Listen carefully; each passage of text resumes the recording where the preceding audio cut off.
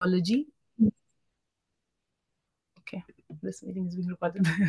So then I studied biology, and then after my 12th, I decided to do a bachelor's in biology to get more into the subject. And it was during that time when we had many subjects in biology, from anatomy to evolution to cellular and molecular biology, that I got interested in the nervous system. And so I searched on the internet, where can I study further about the brain. And in that year, which was 2013, IIT Gandhinagar started the program of cognitive science, and I found out that one of the components of the program is studying neuroscience. So I took that up, and then after that I did my PhD in neuroscience, and now I'm doing research in neuroscience. So my fascination with brain has been, actually, I would say, around the same age as you guys. So I'm very, very happy to see that you're here. And today, in the presentation, I will give you a basic, brief introduction of what the brain is. Human brain, so our brain, how does it look like, what kind of things it does, and I will show you cases where sometimes it can trick you into seeing things differently. But before we start, I want to ask you something a very basic question, which will maybe make you start thinking why brain is important. So when you say that I did something, or I will do something, I want this, I was this, who is this I? Have you ever thought of this? When you say I, who are you referring to? Where is this I? Can you explain? Yes, ourselves. So who created this idea of I in your head? The brain. Yes, yes. So it's our brain. Our brain is enabling us to think. Our brain is enabling us to know who we are in the context of the environment where we are in. So everything that we will do will be in the relationship between us, which is the brain, which is in the body that you are, and the environment. So now, with that note, we will start the lecture. I will open the presentation. And if you think that I'm very fast, you can stop me at any point. I will slow down a bit. And for questions in between, I will stop to ask you if there are questions. But you can also type in the chat and we will take, and Siddharth will maybe stop me if there are a lot of questions, pressing questions, so we will stop there to take that up. So I'm just going to share the presentation now. Okay. So can you see the presentation? Yes, we can see it clearly. Okay. Yeah, so now that I have shared the screen, I don't see you. So if you have anything, just unmute. If there's something that you really, really want to ask, don't hesitate. You can also put it in the chat. But yes, just say it, because I don't see people anymore. I just see the presentation screen. So today, as I said, we will just take a brief look of a human brain, and basically highlight some of the things that we will later be covering in the summer class if you come there. So first of all, how does it look like? So I will first show you some cartoon representation of the brain. So this is a diagram of the brain. If you look from the top, so if somebody is on the top of my head and they open the skull, this is the view that they see. So these are two hemispheres of your brain, one on the left and one on the right side. They are actually connected by some tissue in between. But if you look from the top, they actually look like two different, it's basically like a walnut.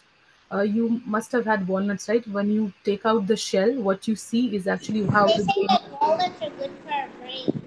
Yeah, yes, they are. They are good for brain. Yes, and they resemble very much like how the human brain is. Now, if you have to see the brain inside the skull of a human being, let's see, this is a human being looking on the right side, and these are structures that are shown after having a section. So here the picture is not very maybe zoomed in for you, but they have highlighted some of the areas of the brain which are important, but these are really deep seated. You can't see it from above, but if you do a slice of brain like this vertically, you will see some structures which are inside, which are very, very important. And when we come to the class later in summer, we will talk more about this. And we are also seeing if we have an opportunity with the hospital at Manipal to go see real human brain. If they have that facility, we would like to take the kids to see the actual human brain in the hospital. Then you will have more understanding. At least you can visualize better what we are talking about in the class. Now, this is actually a real brain which has been dissected. So it has been cut. So here, if you see, if I cut here exactly in the middle and separate the two hemispheres, this is what I will see inside the brain. You see a lot of folded tissue. This is cortex on the top. Then here you can identify some structures which are very, very critical. Here at the bottom is a structure very important for movement coordination, and then brain stem and other structures. But it looks very similar. Actually, when you look here, you can't say which part is which. It's not very distinct. The color is very much the same. In the real body, it's all going to be red because you have blood vessels going in the brain to take oxygen to the brain. So it will be actually very, very red. But this is somebody's brain which has been removed after the person was brain dead, and then it has been dissected for studying purposes. So you see now there is no red color here. The blood vessels have all died and the blood has been removed, but all you see is the neural tissue. Now, of course, we mostly study human brain in when people are alive, and for that, what we do is that we scan the human brain. This is the scanning with MRI. You can see that here we have put some color to highlight, but in the scanning, everything is black and white. In the normal scanning, on the top, as I told you, is the folded tissue. It is cerebral. It does everything. A lot of things that you can think of that you do are actually coming from this tissue on the top. And here you have the cerebellum, which is important for coordination of movements. And this is the brain stem, which takes care of vital things like breathing, maintaining your heartbeat, and things like that. So these structures are also in a lot of other animals. How humans differ from other animals is this: they have this very highly developed cerebral hemisphere, the green part that you see in the picture. Now, brain is not the only thing, of course, in our it's not working in a stand alone manner. It is connected to other parts via nerves, and it sends nerves to all the body parts, and it is done via the spinal cord. So here, if you take out the nervous system and put it on the display here, this is how it's going to look like. You have the brain on the top, and then you have the brain stem, which is actually underneath. You can't very well see from this view, but it's underneath the brain, the cerebral here. Then you have the spinal cord, which is going to run all the way from your neck down to the to your back, at the end of your back, and then it's going to send projections to other parts of the body. These are nerves that go and innervate every muscle of your body, and that's how the brain will send information to different body parts. Yes, I have a question. Yes. Uh, I've learned that the brainstem sends like gray matter and white matter. What's the function of that? Yes, so in the neural tissue, you have, when you stain it after removing it from a real human being, you will see some dark part and some light part. So the dark part is called gray matter, and the white part is called white matter. When we will talk about neurons, which we will skip in this class actually, but the brain and the nervous systems, the fundamental unit is a neuron. So when you do that staining, what you see, in the gray part, you have the cell body of the neuron, and that's why it looks gray. And then in the white, you have the axons mostly running, so it looks white when you do that staining. It's because of how the neurons, different parts are arranged in the neural tissue. uh, and they do different things. The cell body of the neuron is known to have some different role in processing information, whereas the axon has different role in processing information. So sometimes in disease condition, you may hear that, okay, in this disease the gray matter is reduced or the white matter is reduced. This refers to the amount of what happens to the cell body and the axon in certain disease conditions. Thank Mom, you. Yes. mom, even I have a doubt, mom. Yes. So, ma'am, if we, why does the brain send the signals through the spinal cord, ma'am? Why can't it not send it directly through the nerves? So actually, the spinal cord is a bunch of nerves. So you can think of it like, let's say you want to garden, you want to water in your garden, right? And you have plants which are spread all over your garden. You will have a main water pipeline, right? Which will first go in, run in the center, and then from that main pipeline, you can have small pipes coming out to give water to the periphery. Because human body is so big, and just one nerve cannot go everywhere. So what the brain does first, it the output of the brain is first in a collection of neurons, which is the spinal cord. Actually, inside the spinal cord, you have this bunch running, and then out of that, the nerves will branch out. Thank you, ma'am. Okay, so then we will continue. So I'm back to the presentation. I hope you see it.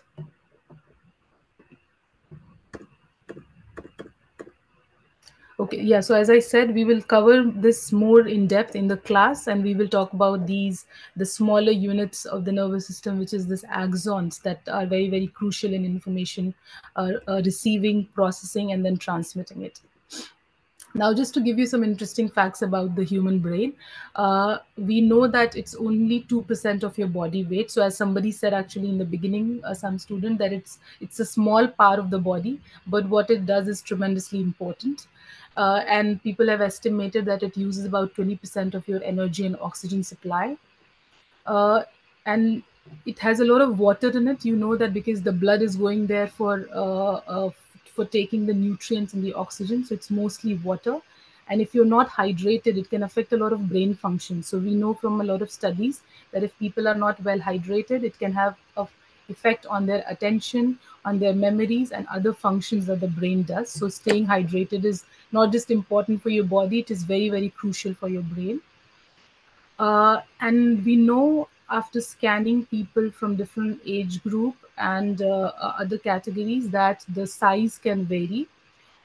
What we do not know is that how it affects brain functions. We don't know how, if there is a direct link between the size of your brain and how well you do some tasks. What we know is that the brain size can vary across different age groups without having actually much implication on the brain function.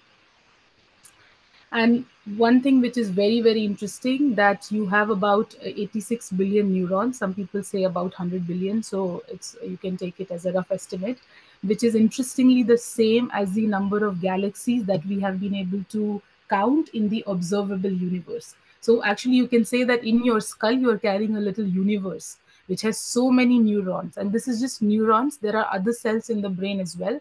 But here we are just talking about neurons, which are the main unit which process information in the brain. And there are a lot of them in your brain. And we will go more into depth in the classes later. Now, this was just a brief introduction about the structure of the brain, how it looks like, some interesting things. Now, can you tell me what does the brain do? What does your brain do? Have you thought of it? The brain, it Yes. all What does it? it can it first controls the body. You need to first use your brain instead of doing things immediately after it. That's what they say. Yes. Very good. Anybody else? Your instruction. The brain sends messages to the different parts of our body and acts like a body boss. It gives instructions to other body parts. Okay. Yes. Very good. The brain controls what you think. Yes. Very good. So you're I thinking feel like it brain. feel like it dictates the functions of the human body. Yes, exactly. The So brain actually, is the main source of the human body. Like It without helps yes, it, us you memory. can't survive. yes. Without it, you won't be human actually, because what makes you human is basically your brain and what you can do with it. So everything that you are saying and much more is what the brain does. Everything that you can think of that you do is actually the starting point is the brain. Brain is involved in it. You cannot do it without having the brain. Now, is there anything that you can think which you feel the brain may not be involved in? Maybe you don't need your brain for that. No, well, those are called involuntary movements, but our brain are still in use. Can you say that again? There I are can't. some movements known as involuntary movements, like such as your breathing rate and heartbeat, but even in those movements, our brain is being still in use. Yes, exactly. So even there was this idea for a very long time that you do some involuntary movement. Maybe you do not need your brain for that, but now we know that's not true. Your involuntary functions are also controlled by your brain. It's just that you are not aware. So you can't. Let's say right now I'm pressing the keys on my computer. I know it. I can control it. But there are some things which I cannot control, but it's happening. Like breathing. My breathing rate is automatically modulated, but my brain is doing that. So even if it is involuntary, my brain is involved. So you're right, actually everything our brain is doing, it's right. As of now, we don't think there is anything that the brain is not involved in terms of what human activities are like.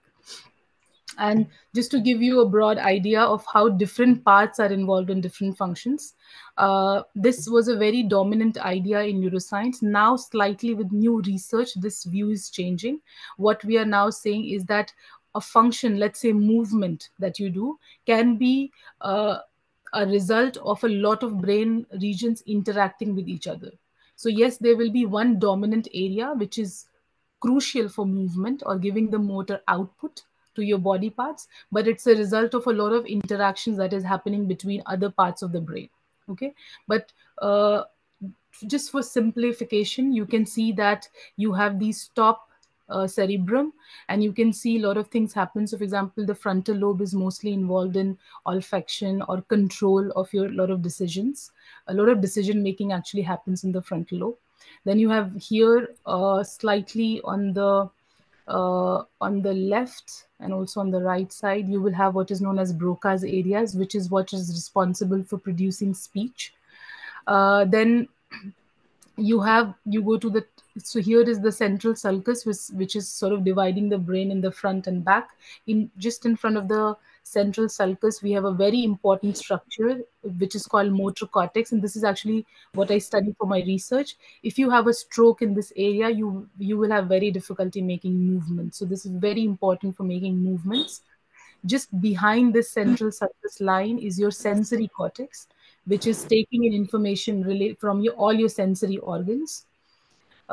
Then behind that is the parietal lobe, which is involved in a lot of function, including understanding language and also understanding space around you. So understanding how your body is positioned in the environment around you. So spatial coordination related things. You have the temporal lobe on the side, which are actually right above your ear. They are important for hearing. At the back, we know is the occipital lobe, which is involved in processing visual information. And then here is cerebellum, which you saw in the cross section that I showed before. It is very important in coordinating movements. Then you have the brainstem, which is actually taking care of a lot of involuntary functions that the body does. Now, as I said, what your brain is doing, which is encased in your body, is helping you interact with the world. So just imagine that you are one entity placed in the environment. Now, how do you interact with the environment? So let's say you are placed around this building. You see a lot of people. You want to process their information. All the information, sensory information that you can extract from this environment will be sent to your brain. So you are supposed to process, okay, it's a building, I see some people, there is this person posing for a photo, and there are three people taking photograph of that person. So all this information you will extract. It's very, very fast. And this is called sensory information that will go to your, that will be sent to your brain via different senses. So you can have your vision. If you are touching something, you will have touch related information. If somebody is talking, you will hear the sound, which will go to your brain. And then your brain may act. So you can go close to check what is happening, you can talk back to people around you, you can move. And so the brain will send output so that you can act in the environment that you are placed in. So it's like a loop. You take in information from the environment and then you act towards the environment. uh, and this is how your behavior is guided. And the brain basically, along with the nervous system, so all the nerves that are innervating your body, is allowing you to know the world and to engage with it. Now, the question comes, how accurate is your brain in knowing the outer world? So you may think that, okay, wherever I'm placed, my brain is probably doing the best information processing to give me the information about the outer world.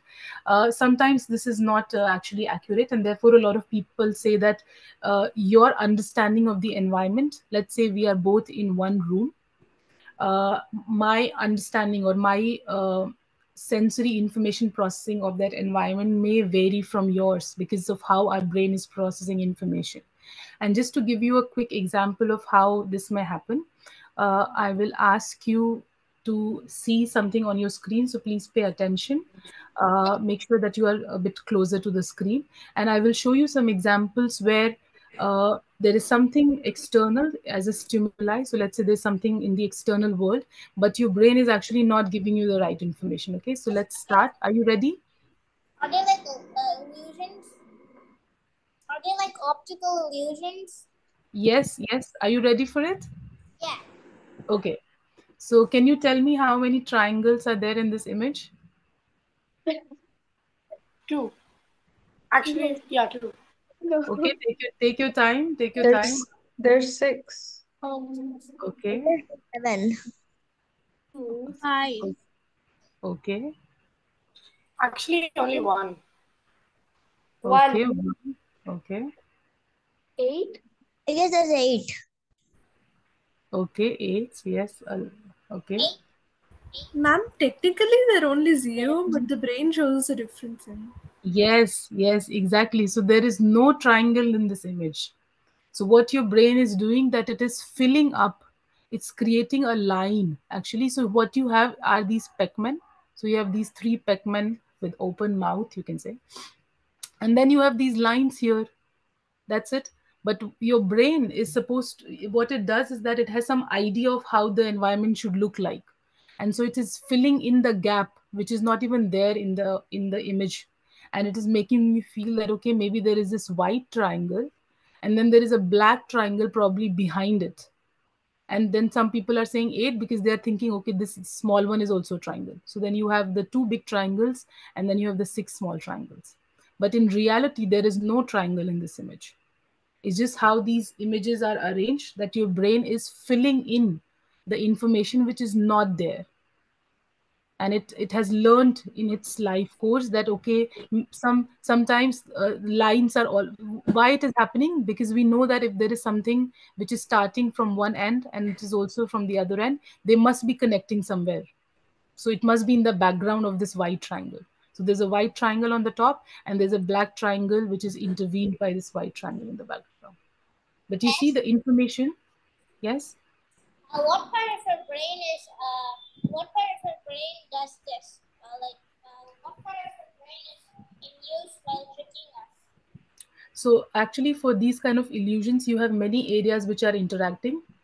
Here, what plays a critical role is your prior information about the world. So in our brain, from a young age uh, until later in our adulthood, we create model of the world, which we don't know where exactly it resides. There are many areas which people think where this model of the world resides. So you take in information from the environment. In this case, the information is visual, so you will have a lot of activity in your visual area, and then you will take information from previous experiences, and then you will try to combine that information that you know about the world with what you are seeing right now, and then you will draw a conclusion. So Ma'am, many areas of the brain will be involved. Yes, but it's an example of visual illusion. Yes, because you think you are seeing something, but it's also because of how you think the world should be like, which is a prior information about the world. Like visual cortex. Yes, yes. And then somebody else had a question. yes, ma'am. Yes, Ma'am, okay, ma'am, this is a general doubt, ma'am. yes. So, ma'am, why are we learning this, ma'am? How is it useful in our in our future, ma'am? Ah, yes, very good questions. Because see, once you start to realize that the information that you take in may not be accurate, you will become more aware of it, right? Let's say I have a machine. I don't know if it is I'm just using it every day without knowing whether it is whether it is doing the processing of information correctly or not, then the output that it will give me, I will be very, very confident of it.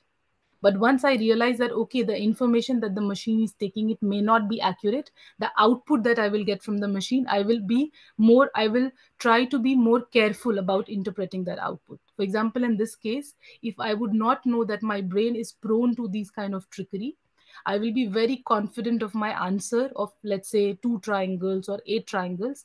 And anybody who's going to try to tell me there are 0 triangles, I will find it hard to believe. So knowing how your brain is taking in information and how it can trick you will actually help you understand your behavior sometimes. And then you may realize that you cannot be 100%, you cannot be 100% confident of the things that you believe in. And this will introduce some flexibility in your behavior, which we call cognitive flexibility. And this may help you actually sometimes adjust to the information that is being given to you.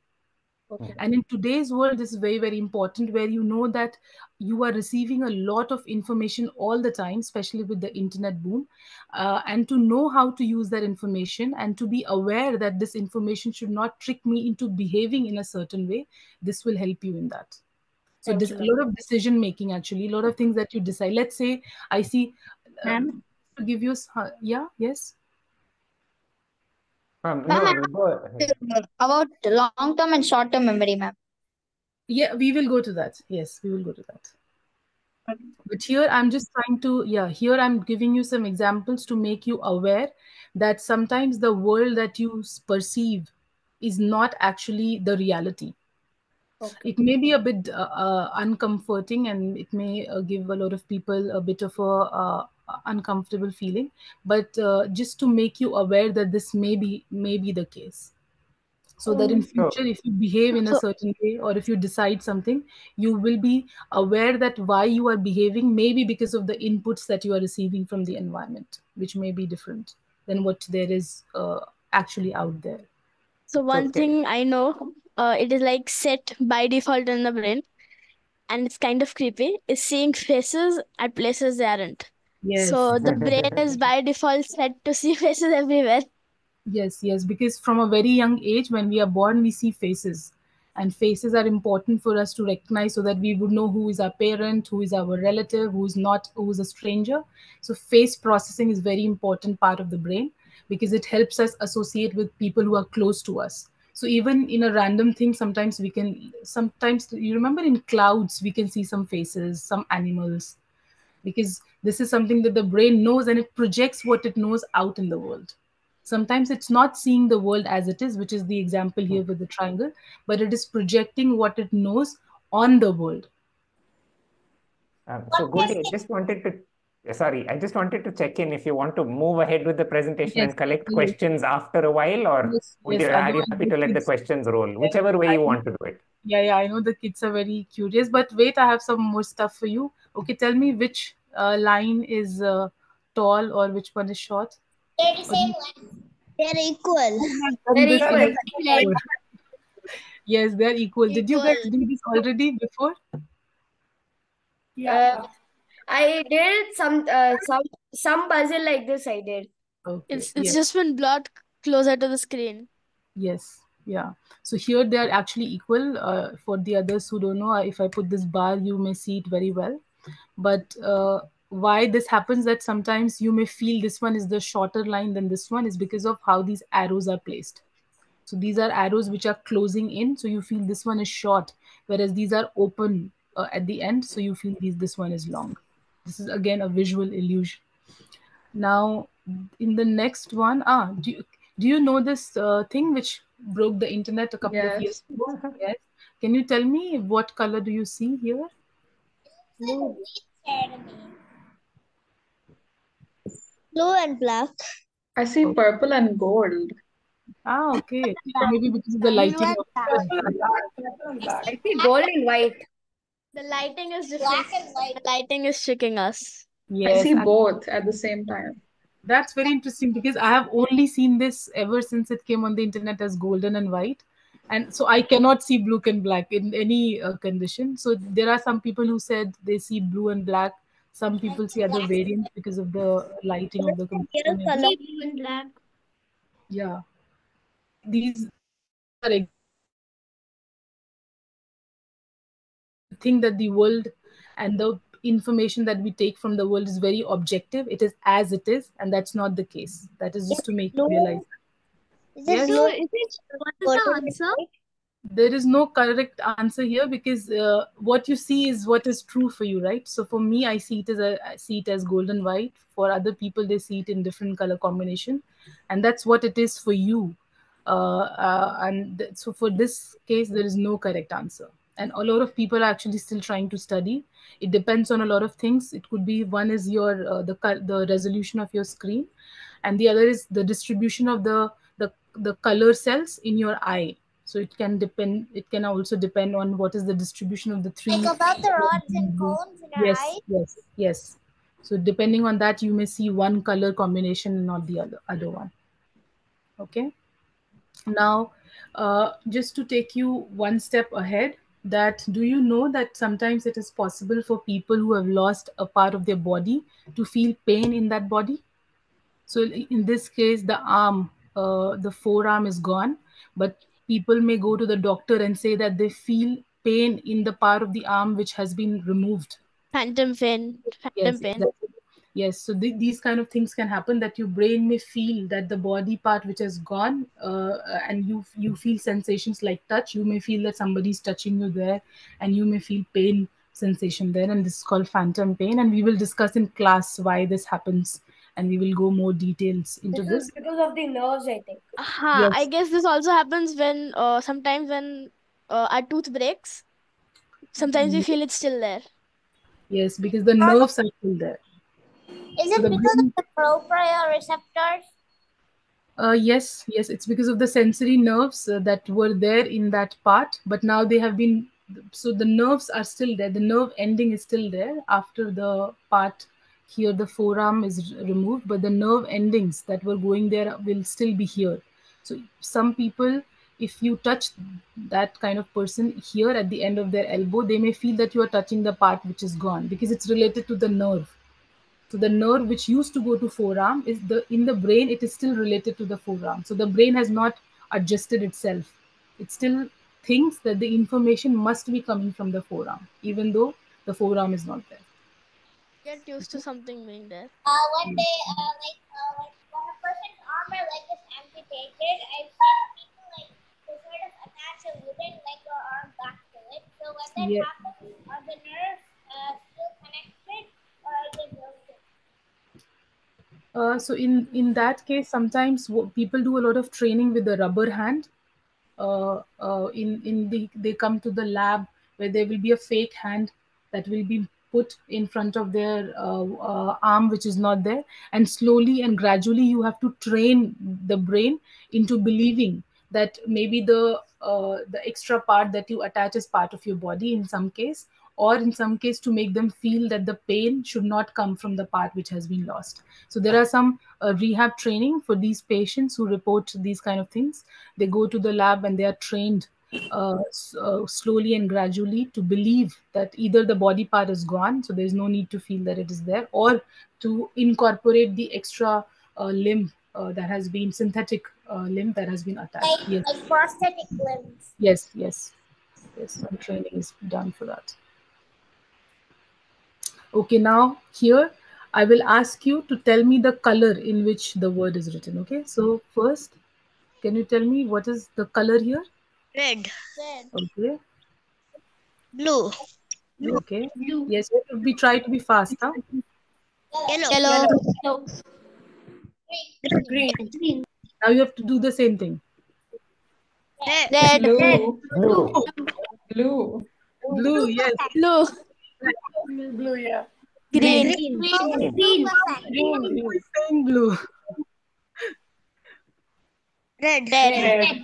Red. Okay, Yellow. Yellow. Yes, but this is called the Stroop effect. yes, but did you Green. realize that from here to here you had some difficulty? Here you were actually pretty fast and accurate, but here some people were also not accurate, and you took some time to read it. Same. Can you tell me now again? Red. Yellow. Yellow. Yes, you have to tell me the color, not the word. Huh? Green, Green. red. Red.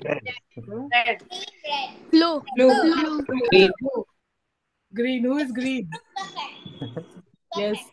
Yes. So here, what you are seeing is that your response can slow down, or your information processing can slow down when there is a mismatch between what you see visually, which is the color, and the language. So you see the word and you see the color, and I'm telling you to report the color, but the word can sometimes create a conflict.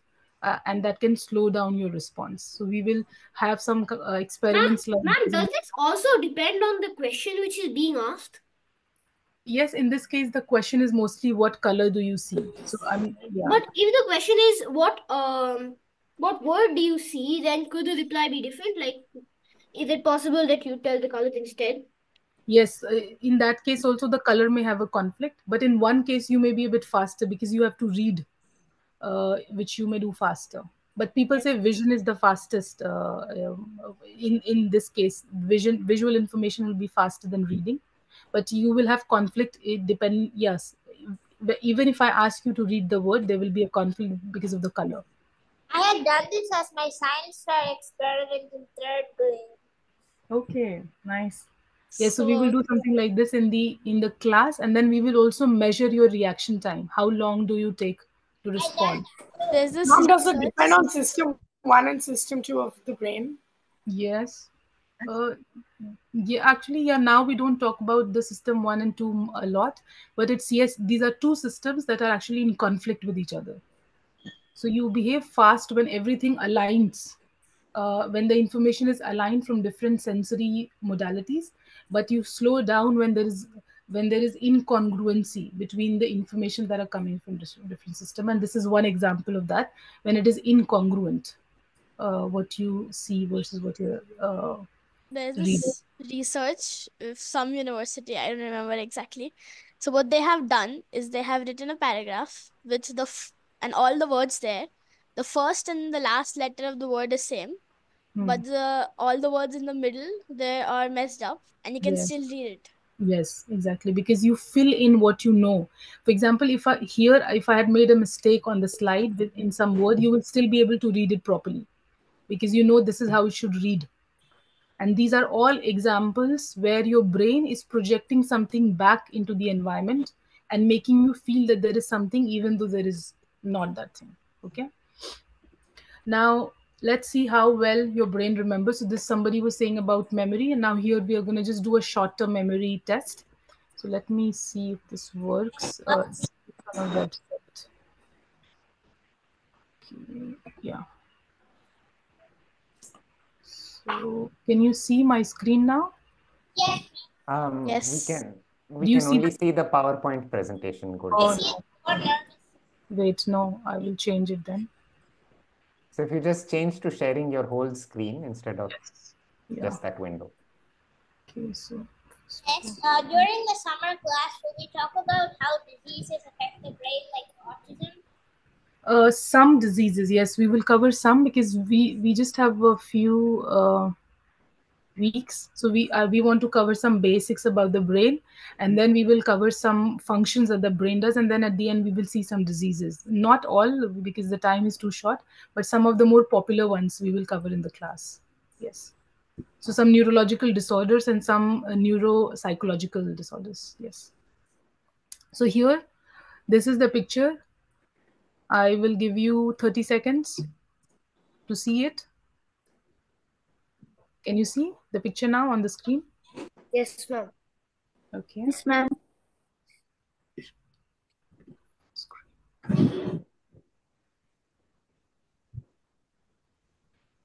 Now I will ask you, can you tell me how many did you see? Butterfly.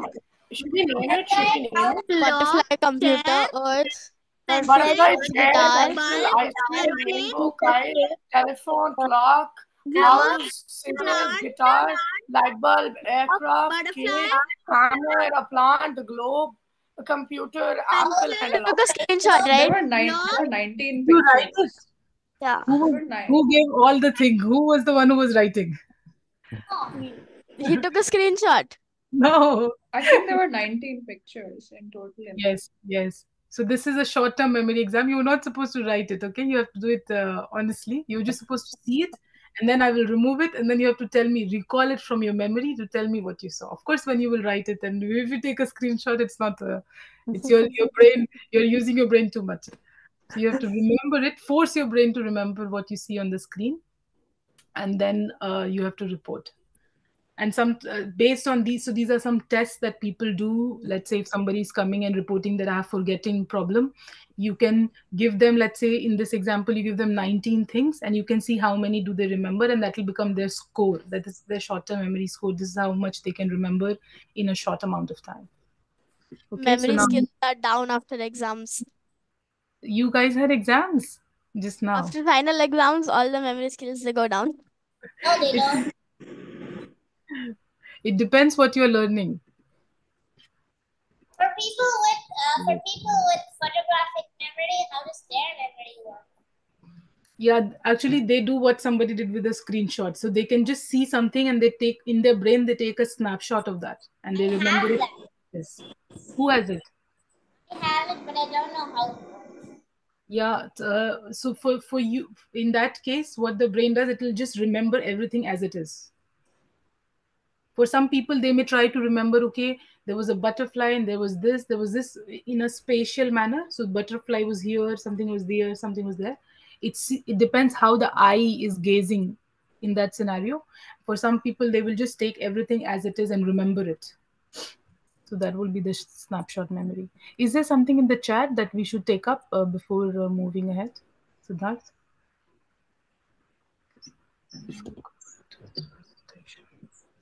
One moment, I was muted. Okay. No, not particularly. We can Okay. go on. People have been answering the questions that you posed. Okay, okay. So now that I hope I have convinced you enough that sometimes if somebody comes to you and tells you, this is what the reality is like, you can say, no, no, no, that's your reality, not my reality, right? Because that's how their brain is processing information that may not be true. Sometimes we tend to conform to what a lot of people say, and this you will see when we go to behavior, things get very, very complicated. That if everybody's saying, okay, it's a blue apple, then even though I'm seeing a red apple, I will be forced to say a blue apple, because I would think that if everybody's seeing that, I should be seeing that even though I'm not seeing that. Okay, so these are the things which will, if you start to realize it at an early stage, you will be more aware of scenarios in which somebody may try to trick you, or the output that your brain is giving you, you will not be basing your decision with 100% confidence on that. So this will allow you to have some cognitive flexibility in your decision making. Okay, so I will go back to the presentation, and now we will see what happens if there's a damage. Okay, so just slightly, somebody was talking about diseases in the brain. Yeah, But, I will. okay, yes. So we will of course cover more in the class, but here just to give you some examples. If there's damage to a part of the brain, what happens in that scenario? So of course the answer is it depends which part is damaged. So here it's an example of a patient who got actually very, very famous. He was studied widely. His name is shortened version, HM. So this is the normal brain with a slice. Here you can see a structure known as hippocampus. This is very important for memory. Actually, the memory test that you did, a structure like this will be involved in that, hippocampus. You have to remember something in your verbal content. Hippocampus is important. Now HM, this patient had a epilepsy, and it was very, very debilitating for him. So he went to the doctor and they realized that the epilepsy is originating in this part of the brain and on both sides, and so these were removed. And at that time they didn't know what hippocampus does. It was not known to the scientist, so they just removed it so that he will have relief in his epilepsy symptoms, which was the case. So he actually, the epilepsy was gone, he was fine. But what started to happen after that is that he was unable to form new memories. So the patient HM, every time even the doctor will meet the patient will ask, who are you? Why am I here? So the patient will not be able to form new memories, even though the patient remembered a lot of stuff from his childhood and the family thing and that was all known to him. So the long-term memory was preserved, but the new memories were not being formed. And that's when people realize that, oh my God, this structure that was removed was very important in forming new memories. People say that hippocampus is also in charge for forming dreams. Is that true? Hippocampus in dream? Yes. I'm not aware if that is the literature, but in dream, we don't know what are the real structures that are involved, but it's actually replaying. So yes, in what happens in hippocampus sometimes when you are resting, that you can replay what you saw. So the memory that you created during the day, hippocampus can replay that. Sometimes that may become the content of your dream, but that's not always true. But what we know about hippocampus is that it replays the memory that you created during your wakeful hours. Why? Because then you will remember it better. So this replay of memory, it's like how if I replay a song again and again, what will happen? I will memorize it, right? Yes, I will know it very well. So if the brain does the same thing. Sometimes you saw something in the day. Let's say you had a interesting class. For your brain, it was interesting, so it created a memory. But when you were sleeping, it started replaying it so that you will memorize it and you will remember it better. So that is what hippocampus does. Sorry, Yes. I have a question like relating right to this. Yes. So, I'm assuming like neurodivergent people are like, is can it be possible to induce is it possible to make someone neurodivergent simply by removing or altering like parts of their brain, or is it usually something that a person is born with? Yeah, it's an interesting question. So, in most cases, this is something that they are born with, but then the environment can play some important role. So, let's say what kind of exposures the child had during the early years. And then in the adult life, certain chemicals like psychedelics and all, they can also have an impact. So what we used to know is that it's mostly the nature, how you are born with, can have an impact. But now new research is showing that what kind of exposure you got during your childhood, that will influence these kind of responses. And then as an adult, if you have some uh, let's say some chances of having these the drugs, then that can also have some impact. But this is a very new research that is happening now. We don't know much, but it has just recently been started to look Okay. at how the Yeah. nature, yeah, the nurture, the growing up years, and how the different kind of things that you're exposed to during your lifetime can have an impact on how your brain processes these information. Yes. Ma'am, Ma'am? Ma'am? Yes. Ma'am, what happened to mentally retarded child's brain, ma'am? Can you say that again? What happens to a child who is mentally retarded? So, Who what is do you mean by mentally retarded? a child with autism? Yes. So actually, you can't say that they are retarded because they have a different spectrum of behavior. So now in neuroscience, what we know is that nobody is normal. Okay. So and nobody is abnormal. So if nobody is normal, nobody is abnormal. What you have are these different traits in behavior. What you may say that a lot of people will exhibit what is known as a neurotypical behavior. Okay. And Okay. then there are some people who will divert from that a little bit, but you cannot say that they are abnormal or they are retarded. All But humans are like Okay, neurodiverse. ma'am. Everyone exactly, has we are differences in all, their brain. yes, we are all Okay, ma'am. different. Yes, our behaviors are different, and then what you will see in them will be slightly a slight departure from your behavior. Even within your behavior, it's not same every day, right? How you behave Yes. today may not be the same tomorrow. So even within your behavior, you are on a spectrum. You Okay. are changing depending on where you are. Let's say you are among your friends, you behave differently. You go meet Yeah. strangers, you have a lot of relatives at home, you will behave differently, right? You are with your parents, you'll behave differently. So you adapt according to the context. And this is that's the case for different brains as well. Everybody's exhibiting a different type of behavior, which is very normal for them in that context. which may not be normal for you. But yes, it's very, yeah, it's everybody's normal in that way. Yeah. Can like sometimes in our dreams, can we see memories that are modified? Yes, actually, this is also exploited in a technique called hypnosis, that you can tell people to think of something and then you can modify that memory for them. So let's say somebody had a very traumatic event early on in their life which is still affecting how they work now, so they go to a hypnosis person, and that person will try to with some technique which I'm not familiar with, but what I've heard is that you tell people to remember that, and then you try to modify the content of that memory so that it is not as troublesome for you anymore. Yes, so you can, this can happen in sleep also.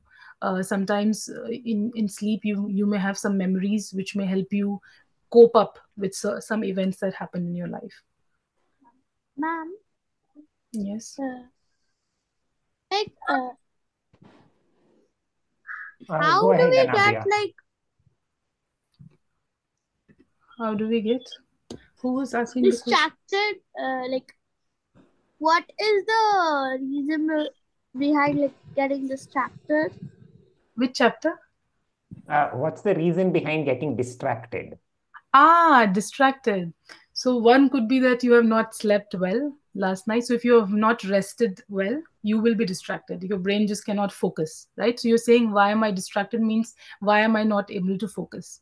So one could be that you are tired, your body's tired, it wants to rest, and you're trying to force itself to look at the screen right now, maybe, or to listen to my lecture, which maybe the boy, you did not sleep well last night. The other could be the content is not very interesting, so your brain zones out. It is interested in something else. What should I have for dinner tonight? Shall I get this ice cream? Shall I get that? What are we going to do on the weekend? Yes. So you may be distracted because the content is not very interesting for you. And then in some situations where we have this attention deficit, real attention deficit, yes, where people find it very, they want something new all the time. So they want some novelty. In that scenario, what happens is that after some time, the stimulus is not very engaging for them. They want something new, something new. So they go on doing many, many things so that they are excited. And these kind of situations, we are still trying to understand why it happens. It may have to do a lot with how actually the child was brought up in a young age, and how they were exposed to in their growing years. A lot of what your brain does actually is also heavily influenced by what happened to you after you were born, because the brain starts to form the model of the world from the time you are born, also actually before that, but we have little information about it. So how, what happened when you were born, what kind of environment you were placed in, that will impact a lot of your brain functions. So people who have had let's say less attention related things, maybe they were never given things which were interesting for them to begin with, so they keep on seeking novelty so that they can engage with it. But And this mostly, just happens that you start thinking from point A, and then you are at point Z, and yes, then you don't for even some remember it started. yes, yes, for some people who are, let's say, who have very creative mind, they tend to diverge very fast in their thinking pattern. So they start with A, B, they branch very fast. But in the thing that they are interested in, they will pay a lot of attention. What happens now actually, that we all, let's say we go to school, we are all forced, I would say, to sit through all the classes. Maybe we don't even like them. All the kids are there, we are given same kind of exams or same kind of problems to solve. So for some people it may not be interesting, for some it may be. Some may find music class very interesting, so they will pay attention there. They may not pay attention in the maths class. So it's also what kind of content is given to you. If you're really interested in that, then you will pay attention. But if it is not interesting, you will not pay attention. Ma'am, also Yes. like But also had a question. Yes, if you Anabia? get stressed, like some say there are some things that help you like overcome or feel Feel? satisfied with like Yes, yes. So there is, satisfied. You yes. feel it's So satisfied. So what we know is, when do you like to do something is actually if your system finds it rewarding. Okay.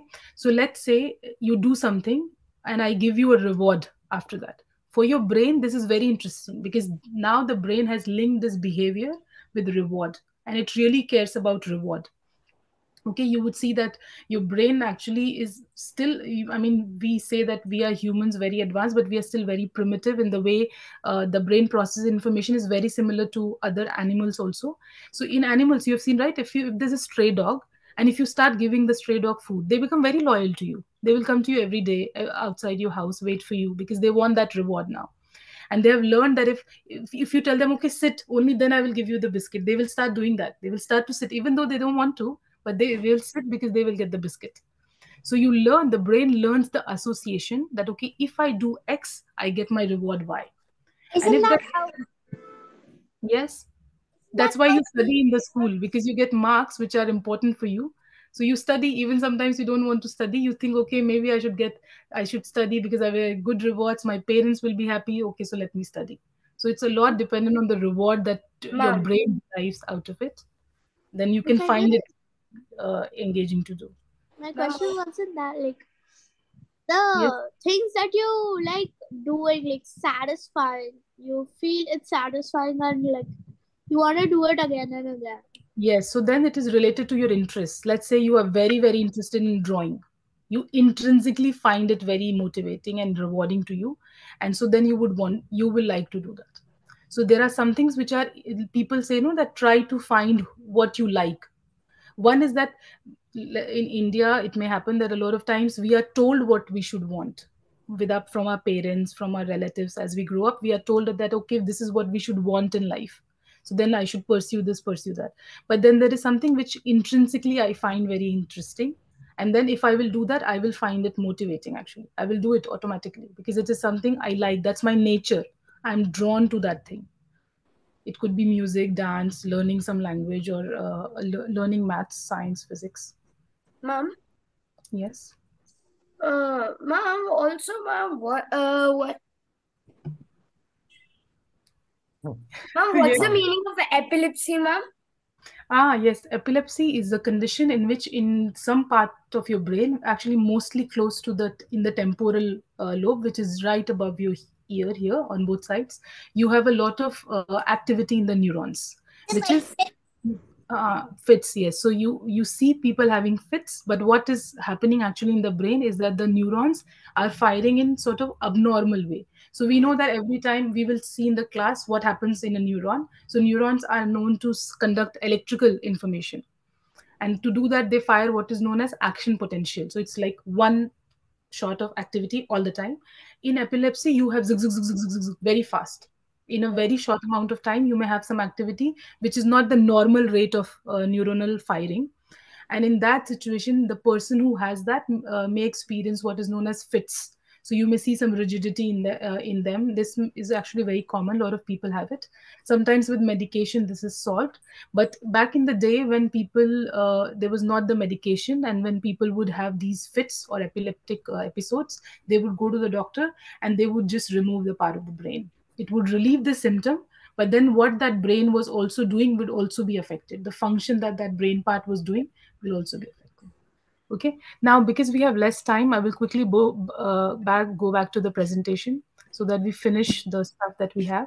And then if we have more questions, I will come back. Oh, yeah, here it is. So I gave you the example of HM. Then we have, do you see my slide now? Yes, ma'am. Okay, now there is another problem which may happen if you have a damage in what is known as the posterior parietal cortex. Let's say on the right side of your posterior parietal cortex, which is actually, if you just take your hand and put it on the top of your head, you will reach posterior parietal cortex. Okay, so on the right side, if you have a damage, and if you bring these kind of patients and you tell them, okay, this is a picture of a clock, of a house, and a flower, draw it. What they draw is actually this. They will draw half of it. You see, here I have all the time point until 12. They have drawn only 5 and also not spaced it properly. This half drawing of a house, half drawing of a flower.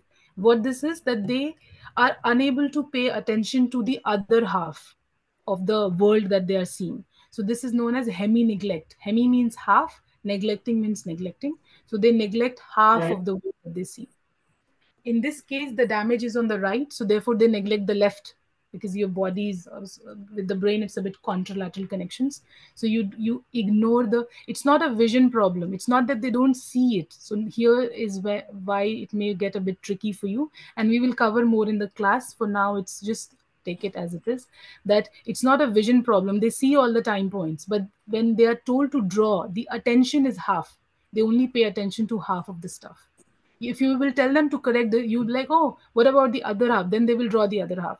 But in the first instance, they can only pay attention to half of the information that is presented to them. Is there any cure for that? Yes. You have to basically do corrective therapy for them. Is it like similar to lazy eights and double doodle? What? Double doodle?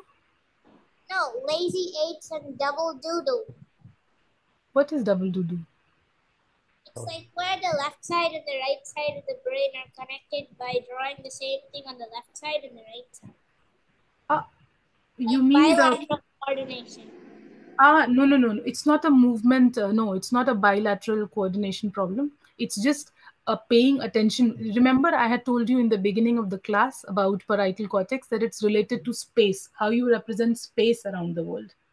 So now it's not about moving into that space. It's just paying attention to the space around you. So in the first instance, if you are seeing in front of you, if you have a damage in the right posterior parietal cortex, you would not pay attention to one half, which in this case would be the left.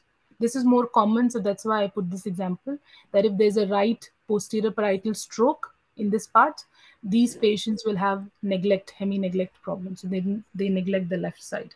But we will talk more into details about how this happens.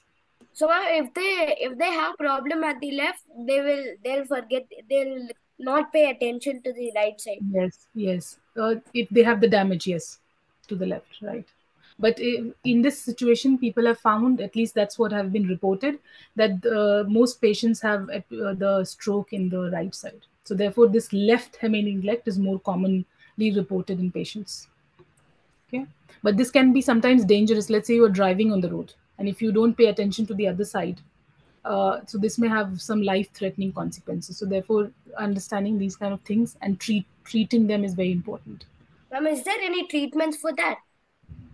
Yes, they have to come and do some corrective therapy. But if the brain damage is too much, then there's not that you can do much. It's just that now these people would need caretaker with them if they're trying to drive and go outside.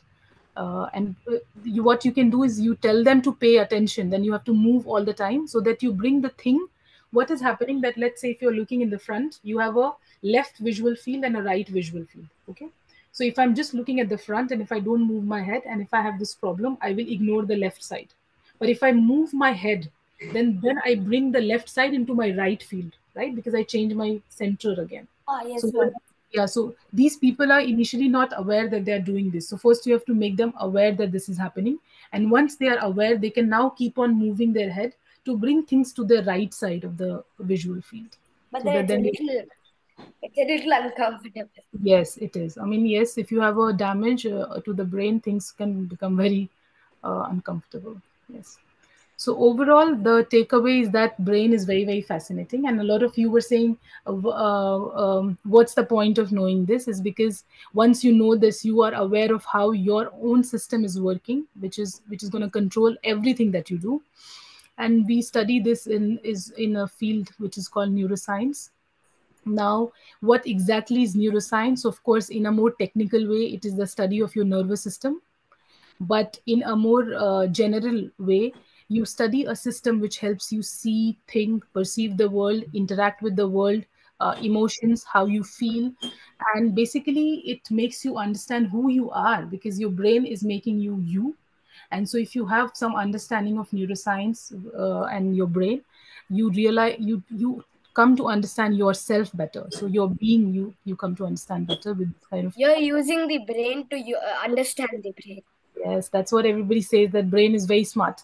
It is telling you that it is very smart, by the way, and then it is using itself to study itself. So it's a bit of a loop problem, but that's what we got, and that's what we have that conflict that the brain is using itself to study itself. Now, and I hope some of you in future, when you will grow up and get out of school, you will be interested in studying. Why? Because there are a lot of brain and nervous system related disorders, and these are increasing by each year, which is putting a lot of burden on the health system. It, of course, affects your productivity. If you have a brain related problem, there is no way you can function the way you were functioning before that disorder. And just in India, there are, as of 2016, we know that 30 million people were affected, and these are just reported cases. So imagine people who are not even aware. Those numbers are not even reported. So every time you see a statistics of a disease, imagine that it is, of course, more than that. So these are just reported cases of 30 million people. And some researchers have estimated that the cost can actually be quite high depending on what problem you have. And therefore, understanding how the brain works in a normal condition, what happens if there's a damage, can help you treat a lot of things earlier. So let's say you study how memories are formed in a normal situation. You can use that knowledge to study the onset of Alzheimer's disease, which is a forgetting disease, which can help you save a lot of cost, which can help you save a lot of lives, and which can help you restore the productivity of the people who are suffering by that disease. Okay. Now, Ma'am, how do we study the brain? Yes. I have a question. Yes. If we are righties and we can't write with, like, why can't we write with the other hand? We Actually, aren't comfortable with the other. that was my PhD and PhD research. So you can write with your left hand. What happens when we are growing up is that Ma'am, we are. those people are called ambidextrous, right? Yes, a lot of people actually, when you are born, you have a tendency to write with any hand, but typically your parents will give you the pen in the right arm because they were right-handed, and then you will start to write with the right arm. But if now you try to write with your left hand, even you put the pen in the mouth if it is possible and try to write something, you put the pen in between your toes and you try to write something, you will be able to write it. I will be able to understand what you write. It's just that you will be faster when you write with your right arm, right hand. Okay. And why? Because you have trained extensively.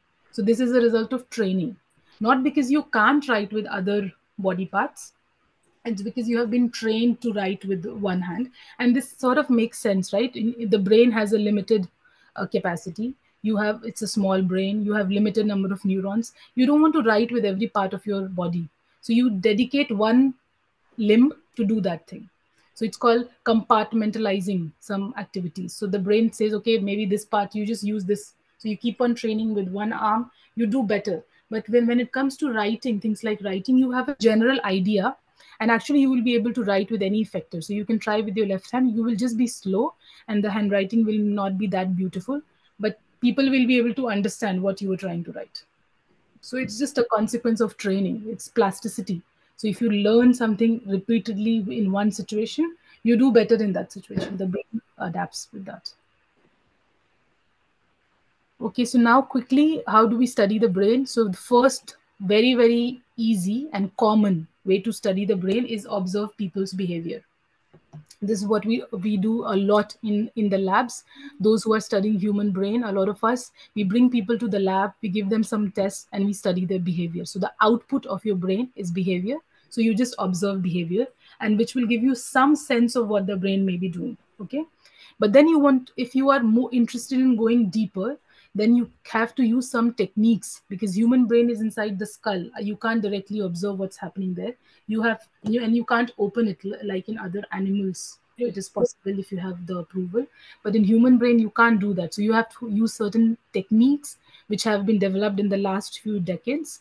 One is here, this is actually a photo from my lab here. So this is a person, she's learning a skill task on a tablet, while at the same time we are trying to identify the part of the brain which is helping her learn this kind of task. So we use a set of machines. One is EMG to record the movements when she's doing the motor task. Here is a screen which is trying to identify the brain part. And this is a machine which is called TMS. It's more complex, but it's actually used to give a magnetic stimulation to certain parts of your brain. It's safe.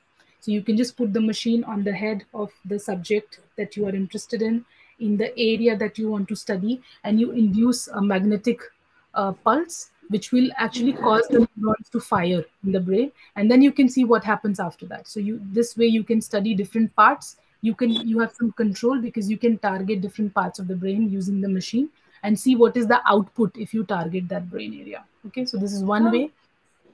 The ma'am, other is, why yes. why do we need to study their brain, ma'am? Because if let's say somebody has we by studying what, remember the patient HM case. So the Yes, ma'am. patient went to the doctor, said I have epilepsy. The doctor removed the part because the doctor did not know what the brain area does. So now if we know what this brain does in a normal human being, if we have a patient, we know what to do, Okay. right?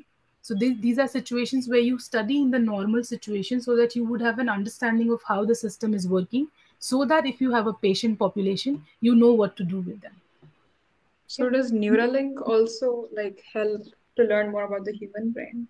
Yes, that was the goal actually with Neuralink, but we at this moment we don't know how much to expect out of it. But that's what their goal was, that to encode all the brain activity that is happening and put it in a machine and then send it from the machine to the brain, and Translated across, yeah. you can modulate the behavior with that.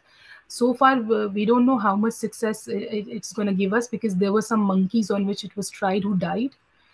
So with I humans, we think are not recently, humans.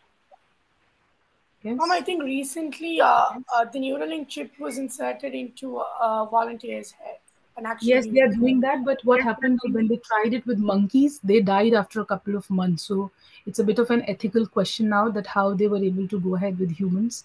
But if there are patients who are really, really looking for some treatment, they are at the stage where they're very hopeless. They would want to have that. So we are yet to see the results of that, and hopefully, I mean the community will be very happy if it works. But as I said, the human brain is so complex that we don't even know what a lot of things are happening inside it. So it's a big jump. If we are able to achieve it, it's going to be a very, very big scientific discovery for this time. Then the next technique is EEG. Here, people come, you put some electrodes. What they record is the brain activity. So, if they're doing a task, you can see what is happening in their brain. And epilepsy is also very good in detecting things like epilepsy. So, remember, I said in epilepsy, you have some abnormal firing of the neuronal activity. So, if you Yes, put EEG, you can see that how the activity in certain parts of patients with epilepsy is different from the normal situation. Epilepsy give you a very nice time related activity of your brain. The other is MRI. So here you can just take a snapshot of your brain at a given time. So here you know structural information. With epilepsy, you have time related information. Here, with this technique, you are trying to see what a brain area does by targeting it. And then behavior is, of course, the output. Ultimately, we all want to improve behavior. And so these are different approaches that you can use to study the brain to impact the behavior. Okay, because by behaving only, you will interact with the world. So you understand the brain and then you see how it impacts the behavior. Ma'am. Now, of course, when human brain studies started, there was a lot of analogy with computer, and we will talk about this in the class. But because of the lack of time, I will just leave you with that. Do you think brain is like a computer or an algorithm? And are there similarities or differences between analogy? But I will leave you with this. When you come in the summer, I will ask you this question again. I have my answer to this. Ma'am, Yes. in can you go before the other slide? Yes. Yeah. This one. In the girl going in the machine, I have been in that when I had an accident. So like, what is I didn't understand how it will help the like. I had an accident on my brain part. I went in this machine somewhat of like I don't know. Yes, so you're saying that you went into this machine, but you don't know why that was required? Yeah. Yes. So let's say if you have head injury, you cannot see from outside that there was some damage to the brain. So therefore, you have to go into a machine like this, because what it will do is that it will scan the brain inside your skull and see if there was a blood clot. Because what happens when you get injured, the most common thing that can happen to your brain is injury in the form of blood clot. So you hit somewhere, the blood vessels, the impact on the skull was so high. Typically, your skull is supposed to uh, preserve your brain from these kind of impacts. But if you have a very high impact contact or accident, in that case, your brain may get damaged through your skull also. So you may have some fracture on the skull. And in some cases, even in the absence of skull fracture, you may have damage in the brain where some blood vessels, the impact was so strong that they ruptured. And what will happen if they rupture? The blood will leak in that area. So the blood that was supposed to go to neurons to give them oxygen will just be lost outside the tissue. You may have a clot, which can give you a stroke. Stroke is the most common thing that can happen to your brain. And what is stroke? When the oxygen doesn't get to your neurons. They need oxygen to function all the time. If the blood supply is interrupted, they don't get oxygen, there is a stroke. The neurons die. Okay. And for you, in the nervous system, that's why it's very, very critical, so that we intervene early. Once the neurons die, it's almost impossible to recover them. They are dead forever. So therefore you So want to what is the study. difference between Yes. so what is the difference between a CT scan and an MRI? MRI has more better resolution now. So a lot of people do MRI. CT scan was the previous technique that we were using. I don't That think will also give this. you a good idea about the blood clot. But with MRI, you will be more certain about the area in which the blood clot happens. So this has better spatial resolution. MRI is not just for the brain, right? MRI is for any body part. You can do MRI for different body parts, but it's very, very common for the brain now. So like I have been there because of my hand. There's just like a Okay. cut there. Okay. Yeah. There's Hi, Then you everyone. see what happens with the bone. I Yeah. think we are reaching the end time, and so Yeah. then I have to quickly finish. But What is the function of the gyri and the sulci in the brain? these are actually folds. So the sulcus is the fold. The gyrus is what basically here in this picture. If you want to see the yellow thing, the light, wherever you see light is the fold. So it's a sulcus, and the top is the gyri. So this is just how your brain is arranged. There is no function of these. They are just arrangement of your neural tissue. So of course it's big, right? If you spread it out, it's going to be very big. But if you have to fit it, it's like how you fold your clothing. There's no meaning for that. It's just to make it compact and to put it inside your skull. Yes. So But also, mostly the thing is happening in the gyri, because that's where the neural tissue is. The folding is where the neurons go and inside, and this is where they are exposed outside. so Goldy, if you're okay with going for another 10 minutes, that's perfectly Yeah, fine. yes, Just yes. wanted to. Okay. So I just wanted to say that I'll share a link in the chat of our Okay. next upcoming event. That is in 3 weeks. We're having a session on sports analytics, Okay.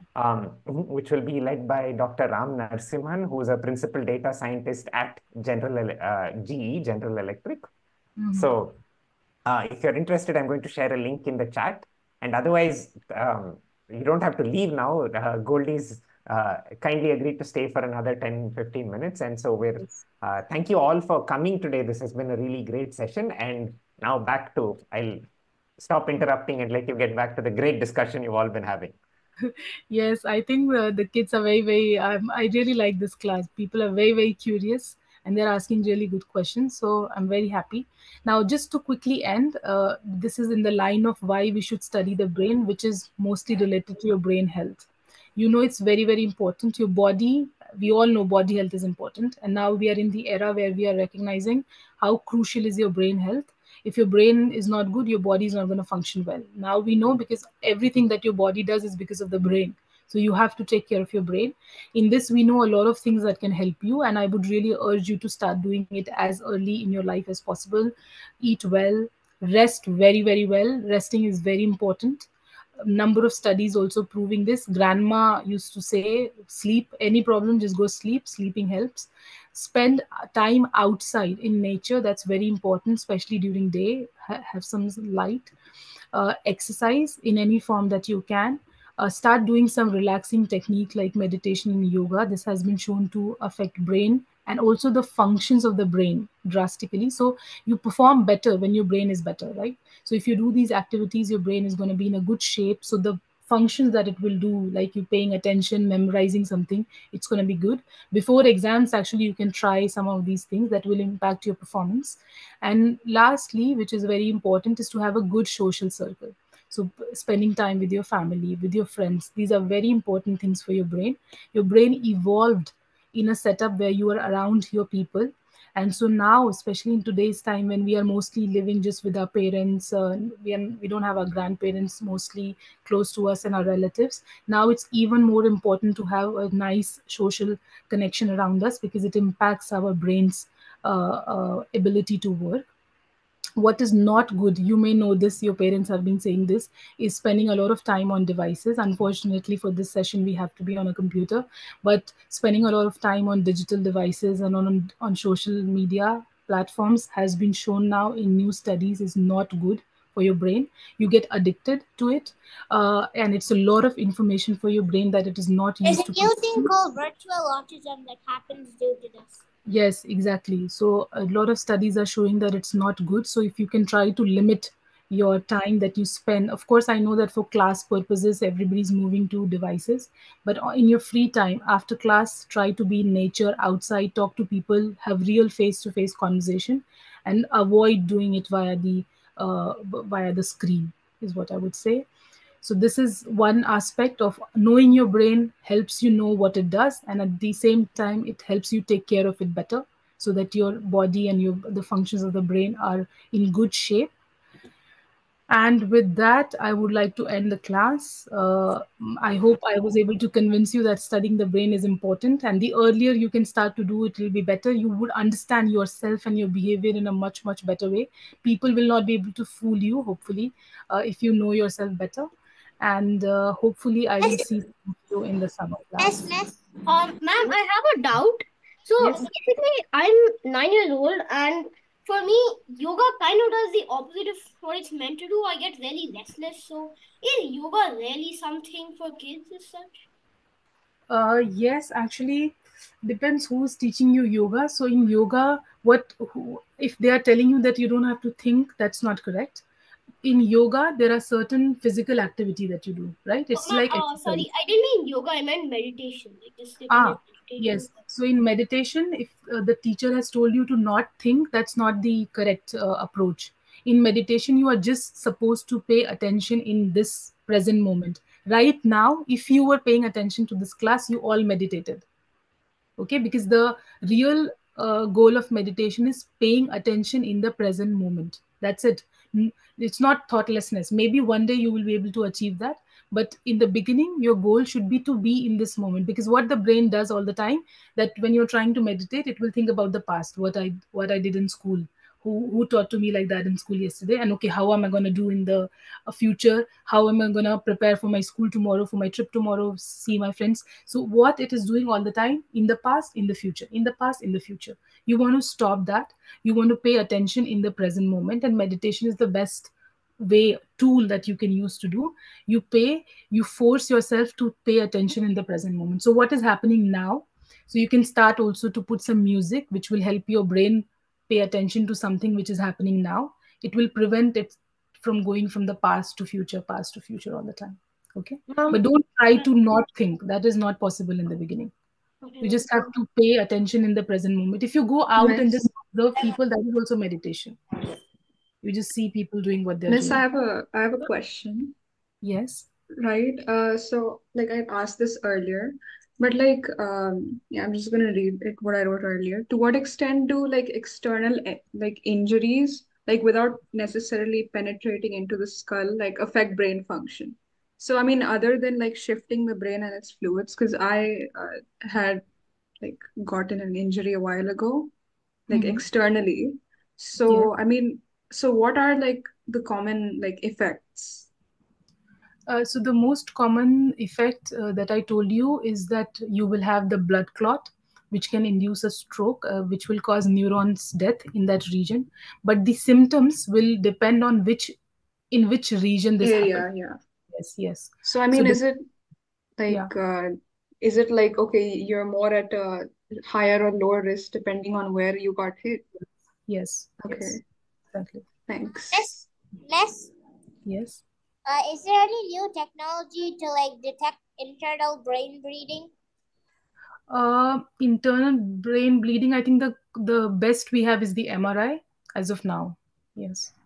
So you And have to do an one MRI. more question. How does the radioactive energy and like signals from our phones damage our neurons and brain cells? So for that, we haven't been able to find anything as of now. So we don't know if it damages the brain. What we know is that, of course, your brain has electrical activity. So the closest I think that we have gotten to know is that you should not put your phone in the pocket. You know, guys have the pocket here next to your heart. You should not put it there probably because heart also has electrical activity. Phone also has electrical activity, which may cause some interference with the heart activity. So the closest that I am aware of is with the Pocket. heart. With the brain, typically people say that if you for now actually the phones are much more the devices have a lot of things to communicate with the Wi-Fi system, right? So they're receiving a lot of input all the time. So typically when people sleep, they are told not to put the phone next to their head, especially if it is on Wi-Fi. Either you turn it off on the Wi-Fi and put it next to the table, but typically not very close to your head when it is receiving Wi-Fi, because the activity that it is producing now, the phones of today, it's very high because they are receiving inputs all the time from the Wi-Fi devices and Mom, Bluetooth. Yes, Jamit? mom, like mom, if you have an injury, mom, how will you know that it is bleeding and So if you have injury in the brain, uh, if it is a small injury, you may not know immediately. But if it's a big enough injury and if it causes a stroke there, you will have what is known as paralysis. So let's say if it is in the cortical areas on the top, you will have you will be able to not move. But that's the one that you see when it is a big damage to the brain. And typically for a small clot you may not see, and therefore it's very important that if you have injury you get this test done. If you have a small clot, slowly and slowly it will start to spread and you will have slow neuron death. I mean, So also, the mom, symptoms will come later, and therefore what's the mom? yes, What's the function of a neuron? the function of a neuron is actually very basic. It takes input and it sends in output, and it's just electrical in nature. It's a Do they work like a team? Like they give connections to each other? Yes, yes, they're very very synchronized. Therefore, now when we talk about a brain area, we talk about a network of neurons. They actually work. There's a saying: all neurons fire together are wired together. So they work in a very synchronized manner, and your behavior is actually an output of that synchronized activity. Yeah. So just one neuron firing on itself wouldn't be able to do much, but they do work in a synchronized manner. That's how they communicate with each other about the information that they have received. Goldy, there was one, let this be one final question. Okay. Ishan was asking, how do migraines work? Actually, this is nice. I have migraine and we do not know how this works. There are some triggers that people know that can induce headache. Actually, we know very little about why headaches happen, and migraine is one form of Air headache. fluid that drains through your ear.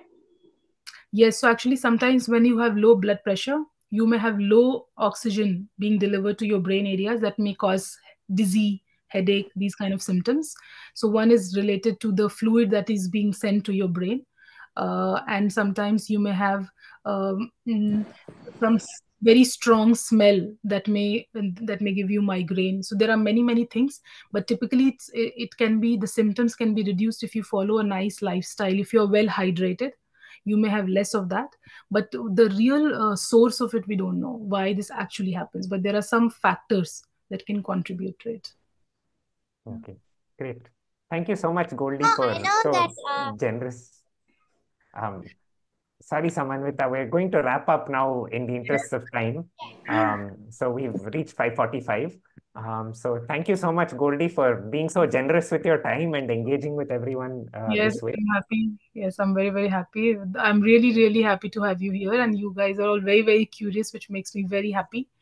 I hope you liked the session, And if you are interested, okay. Mom, I have one final question. Yes. Mom, how do concussions affect cognitive skills? So concussion is linked to what exactly I said, that if you have a damage in the head, the impact can be so strong that you can have blood, a clot inside your brain. And then depending on which area it is, let's say it's in the front, I fell like this, during sport, concussions are very common during sport, right? When you hit somebody with your head and all. So let's say if by chance it happens in the front, and we know that in the front area you have decision making capacity, so it may affect your decision making, it may affect your social behavior. A lot of people who have damage in the front, they become asocial. So just depending on where it happens, it may have the effect on the cognitive function. Depends on the brain area Okay. that involved. Great. Okay, Do you so I'm experiment going to have to brains? cut it short. Sorry, Yes, write because your questions in the summer. You can ask me everything that you want. yeah, you can contact us at Gifted Yes, World, and and we you can can reach out to forward Siddharth. your If there is yeah. something very pressing question, you can send it to Siddharth and I will answer it. I'm just going to drop our email address in the Yes. chat in case you want to reach When out do to we us. get the answer for the Cobra Effect challenge? Because I already finished it. So we'll release that answer next Saturday. So every 2 weeks. So once the challenge is done, we'll do the next challenge. Thank you all for participating. Please do tell your friends. We're going to continue through summer and have more programs happening. So thank you all for coming today. Yes. And look forward to, please reach out on email or over the website if you'd like to. And I wish you all a happy Saturday evening and a good weekend ahead. Yes, and happy Holi. Do you have Yeah, any happy Holi. worksheets on science? Thank you, ma'am.